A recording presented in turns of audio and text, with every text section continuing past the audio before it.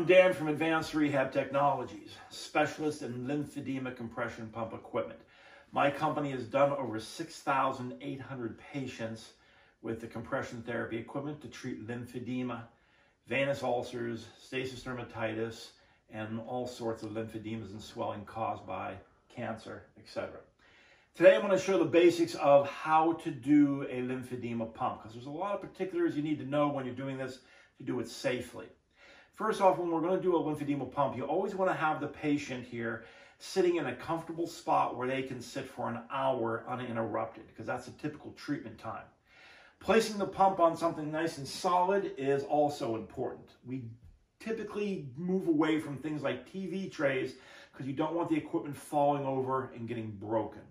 Also, an outlet to plug into is important because we do not want the cord draped across the floor where it creates a tripping hazard for members of the family. Now my patient is ready to go. We're going to start by getting her prepared for the pump.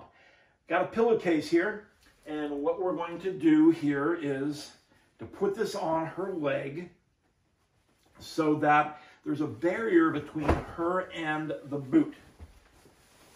We're going to put this up here like this. You can fold the excess over. This is important because a lot of patients we see have issues with breakdown of the skin, small ulcerations, lesions, and the boot has a tendency to get dirty if you're putting it on bare skin. The last thing you want to do is pop that boot on top of a leg with an open lesion and the boot is dirty, because then you get cross-contamination where you might just get an infection like cellulitis from your body's own waste material from your leg. So we got our boot here. We're going to unzip. And we're going to slide this on the leg. And she is going to pull up using the black straps on the side, because we do never want to yank on the hoses.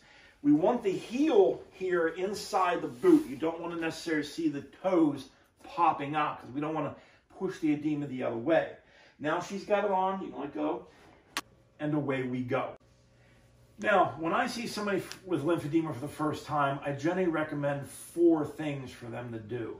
Because while the pump is great, it is not the only answer to your problem.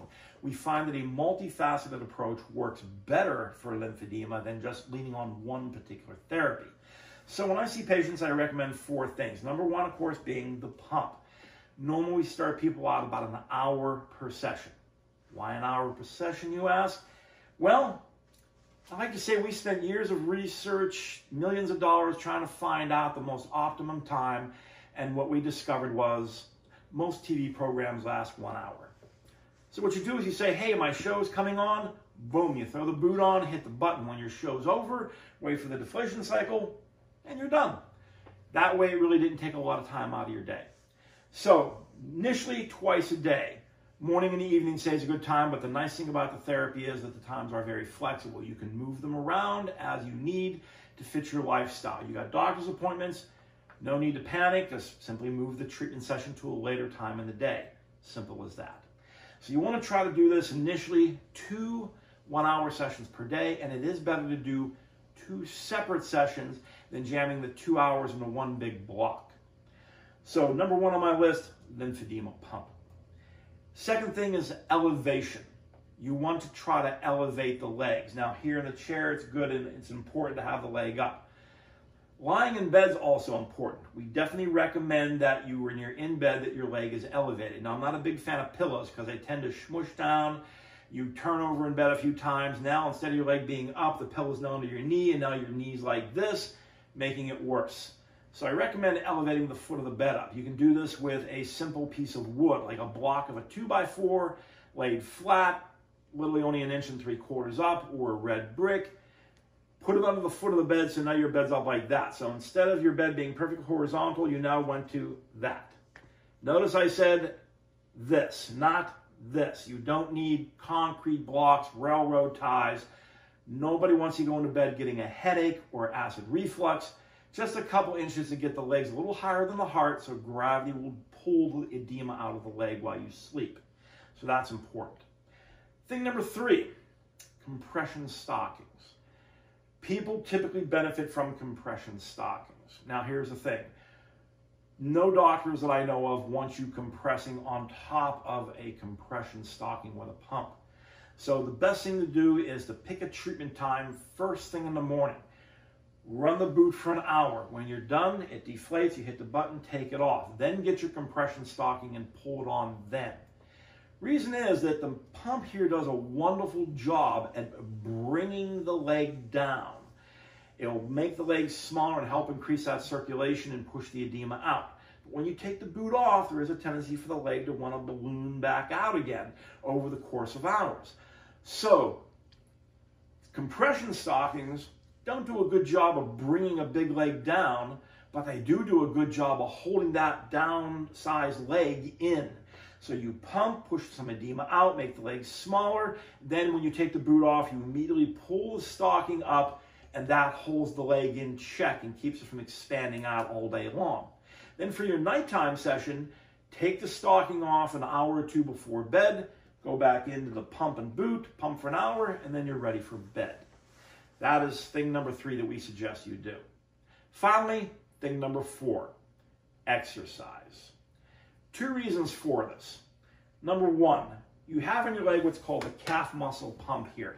As you walk, it's flexing, it's helping to push the blood and edema out of your legs and keeps your muscles toned, and that's important. Sitting in a chair, lying in bed, absolutely nothing's happening there with that muscle, and it's not doing anything for you. Second big reason is here, and this is more of a personal reason. My company, we service everything we do here. And I get calls every month from people saying, Dan, my pump isn't working. And I'm like, okay, no problem. I've got time this week. I'll pop out and see you. We'll see what we can do to fix it for you and make it better. They all say, that's great, Dan. Oh, one thing though, I'm not at home anymore. And I'm like, okay, where do I find you then? And they're like, I'm at the skilled nursing facility up the highway. And I'm like, ah. That explains why the pump is not working, because when I go see them in the facility, they typically whisper in my ear saying, the staff dropped it on the floor and has now broken it. And I get to have a fun conversation with management about who's going to pay for the repairs. A lot of the people, when I ask them how do they like it in the facility, and 100% of my patients tell me, Dan, it stinks here. I hate it. I want to go home. But they can't because they're typically in the facility because they've fallen down and broken a hip or an arm or a leg or anything else. So what's the key to not going to a facility? Getting up and moving your behind. Light exercise. No one's suggesting you're training for a marathon here, but we want light exercise, simple walking. Keep the leg muscles toned. The stronger they are, the less likely you are to trip and fall down and hit the floor and break something. And that way you get to stay at home and stay healthier.